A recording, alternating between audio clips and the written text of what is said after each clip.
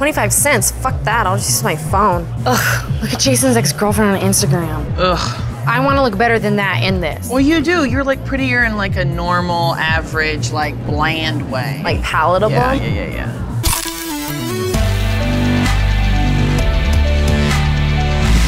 Oh my God.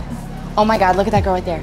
See that girl? That is Jason's ex-girlfriend. That's Jason's ex-girlfriend. Okay. Calm down. You look amazing, okay? Don't freak out. I don't care about her. What are you gonna do? You gonna get drunk? No. You gonna kill her with kindness? No. Are you gonna be a bitch? No, I'm gonna do all three.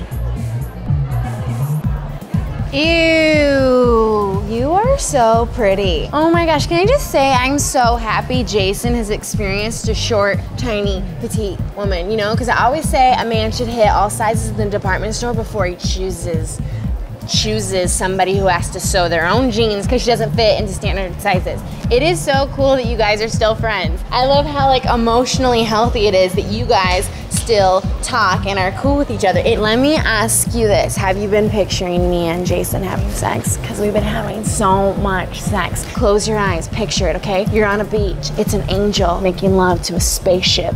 But the sand is crystals. It's like fiction, it's like fan fiction. It's like, don't worry about anything because it would give you wrinkles on this fresh, dewy face, which is so soft and nice. I'd be threatened by you, but I'm not because it would make me look bad and I don't want to look bad, I look good. Up with women, you ever read Lean In? You should lean in and go fuck yourself. And then we should watch Dance Moms together because you're a bitch and I love your face.